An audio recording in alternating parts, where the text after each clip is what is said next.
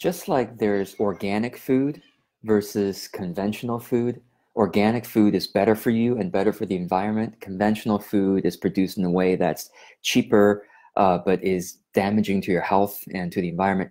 Well, there is also organic marketing versus conventional marketing. And that's what I'm going to talk about here in this video. So the reason for this topic is that someone emailed me the following question, and I wanted to share that with you. So she wrote, I attended a local marketing meeting. The topic of funnels, sales funnels, marketing funnels came up. The leader shared all of the manipulative, FOMO, fear of missing out, fear-based tactics out there. When I shared that I thought many were just that, fear-based tactics, the conversation turned into me having limited beliefs about what people want and when they want it, because all the information is being offered as a service. It wasn't, I have a few examples, but it's too much to share. She wrote, it wasn't the leader who was saying this. He was very chill about it all, but it was a couple of the other participants who have heart-centered businesses. So in other words, even the heart-centered businesses are being indoctrinated by the marketers, and maybe you are too.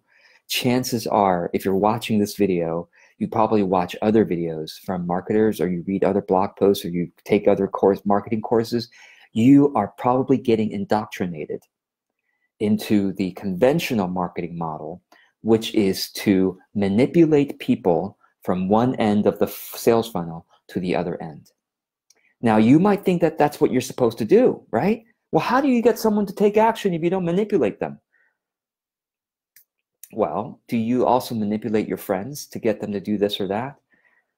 If they found out that you were manipulating them, how would they feel?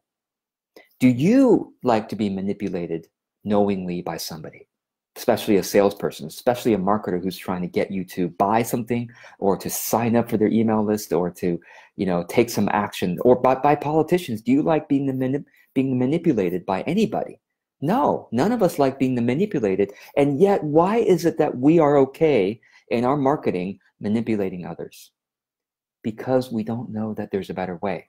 And that's what my entire business is trying to help you with, is a higher way, a way that's taken the higher road and still works. Just like organic food works. If you had a choice between organic food and pesticide food, which one would you choose for you and your family? I hope you choose organic food. Now, the reason why some people don't choose organic food is it's more expensive to produce, because you can't use the shortcuts, the unhealthy shortcuts that conventional farming uses to create food, right? Organic food doesn't have genetically modified ingredients. It doesn't have pesticides, fungicides, et cetera, that gets into our system and causes cancer and other degenerative illnesses. And it doesn't cause runoff and create environmental pollution, and it's bad for the animals and the plants and the ecosystem, et cetera. Well, same thing with conventional marketing. Conventional marketing uses unhealthy shortcuts to produce results, and it's not good for the values environment of the world. When the most marketing that's taught to us, that you are indoctrinated into, is to use fear to get people to do things. Oh, time is running out. Scarcity, limitation, and also trickery. It's sort of like you entered into a video series. You were told that you were going to get blessed with free information. You entered into that agreement or that email list, and you got some free information, and then now you're being sold things in that sequence that you maybe didn't expect to, or they're selling you harder than you had expected to be sold. You can smell it. You can just smell somebody's intentions. Or maybe you can't, because you're so used to it now. You're so used to marketers just being creepy or being selfish, or do you know what I mean? Like, you can smell it from a mile away, but we are so desensitized to it that we just accept that it's normal. Oh yeah, you join someone's email list. They're really just trying to sell you stuff. They're not really trying to, the mission of the email list was to give you free information. No, it wasn't. It was to sell you stuff, right? Whereas my email list is actually trying to give free information. And yes, of course I sell things too, but I make the free information really the primary purpose of it.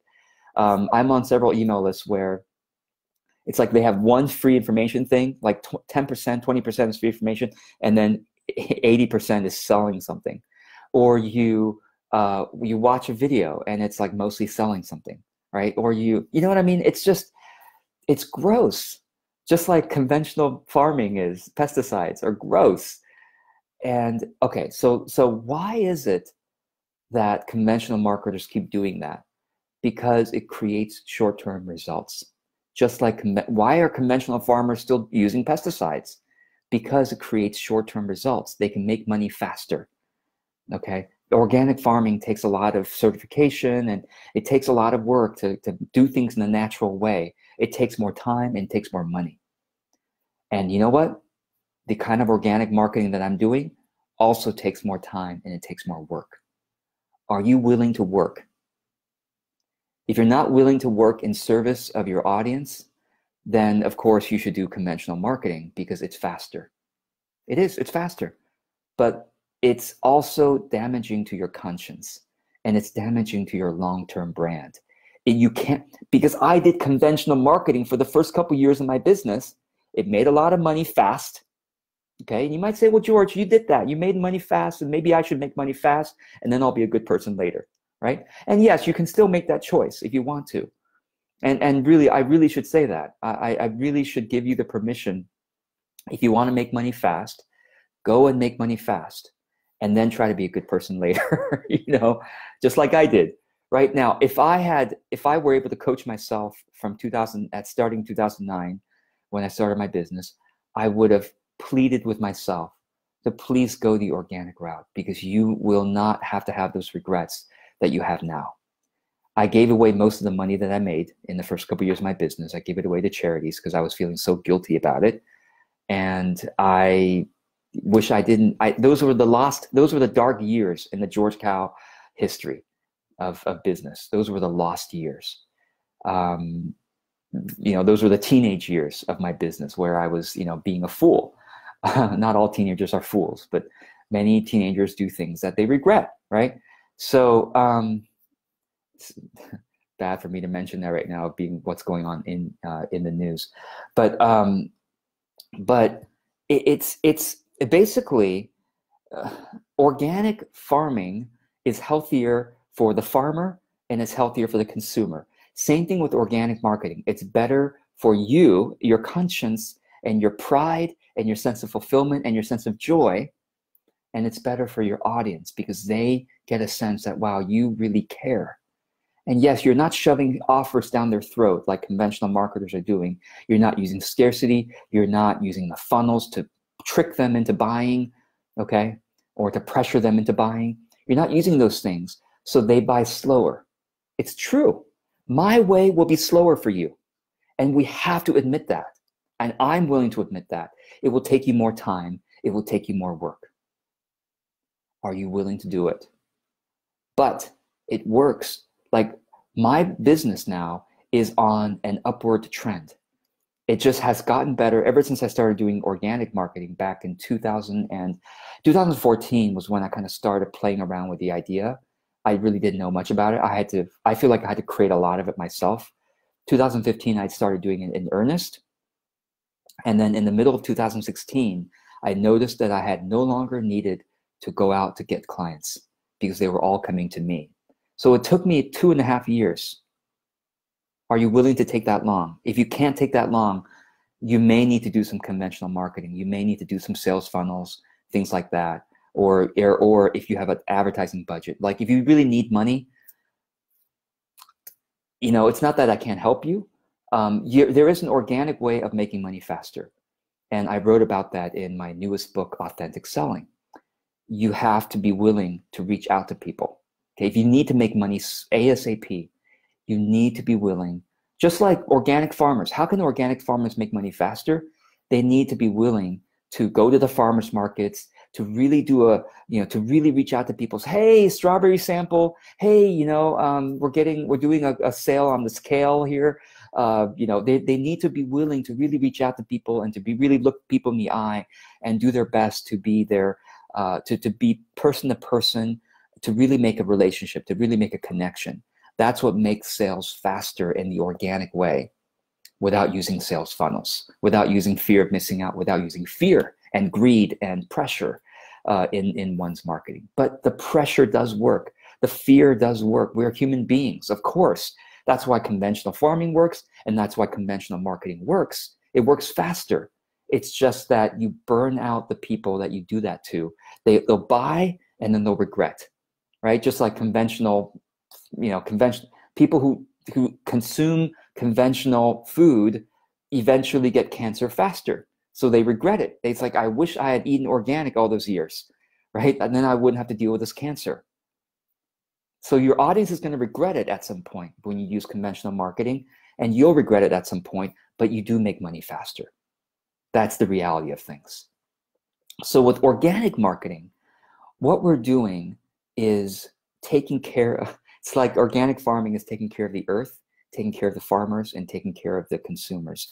With organic marketing, we are taking care of our audience, taking care of our clients better. We're working harder. I mean, honestly, the organic farmers are working harder, right? And we have to be willing to work harder than the conventional marketers as well, the conventional businesses as well.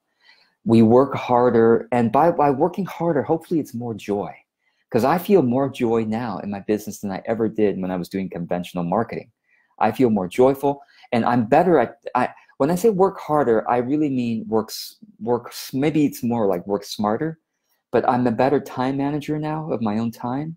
So I probably work less than I did. I still work about 35 to 37 hours per week on my business.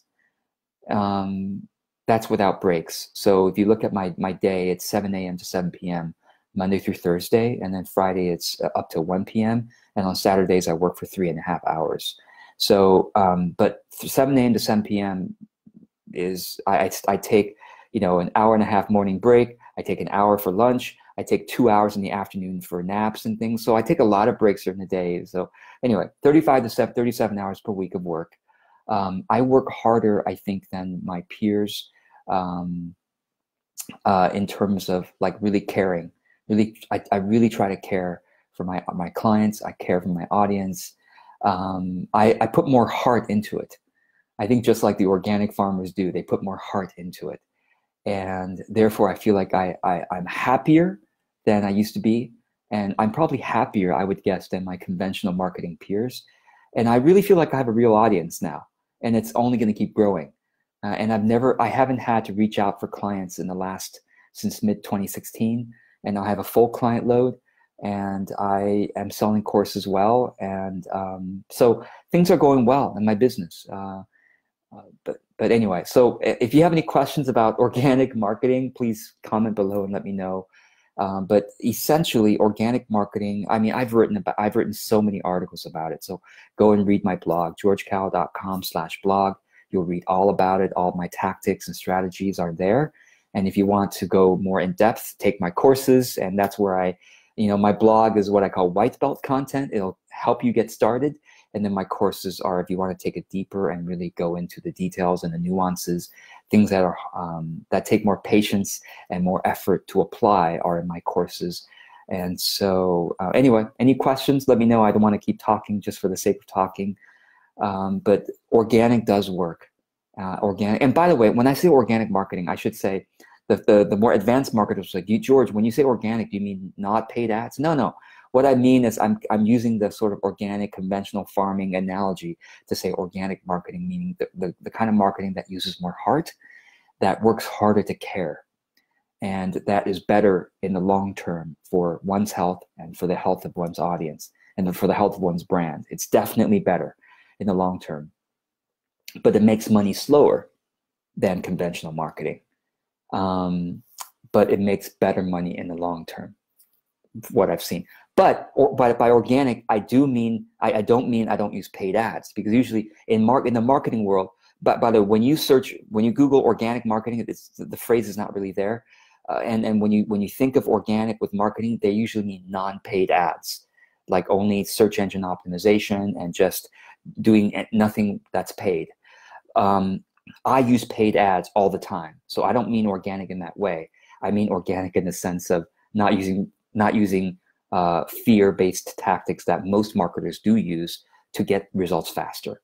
Okay, and also being authentic, not using lies, not using pretending. I don't try to pretend to be bigger than I am, and I don't try to come across as polished or anything. That's also part of the conventional versus organic marketing, is what I would say. So thanks to those who were able to join me live here.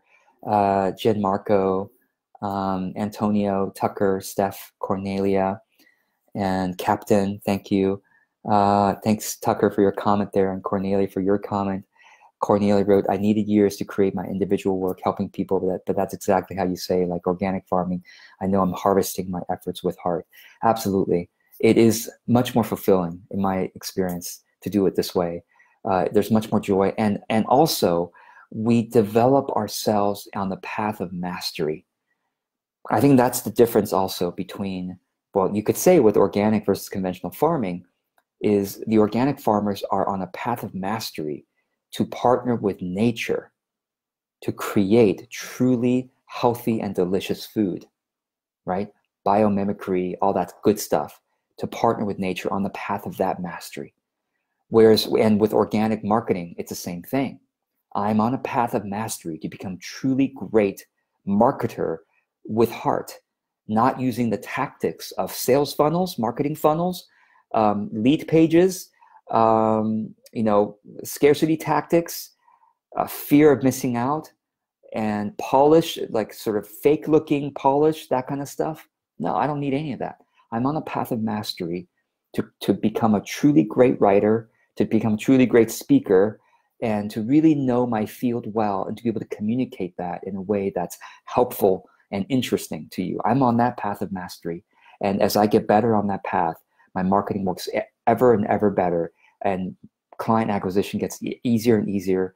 Course sales gets easier and easier. That's what I found anyway. So anyway, I hope this works, and I'm continuing to give you my best information that I discover and create, and I can summarize for you what I'm learning elsewhere as well. So thank you for joining me on the path of organic marketing, and may you also find yourself joyful and fulfilled on that path. Wish you well.